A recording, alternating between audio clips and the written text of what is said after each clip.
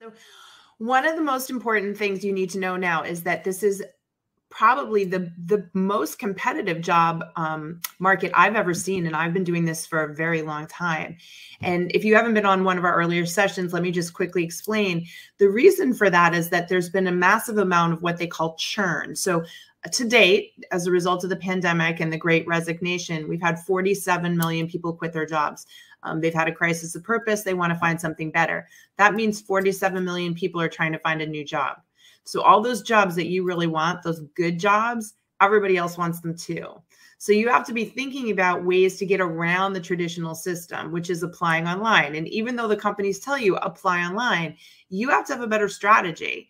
Now, I'm sure you're thinking to yourself, well, JT, here you are teaching this. Once everybody learns it, your techniques won't be strategic. Not true.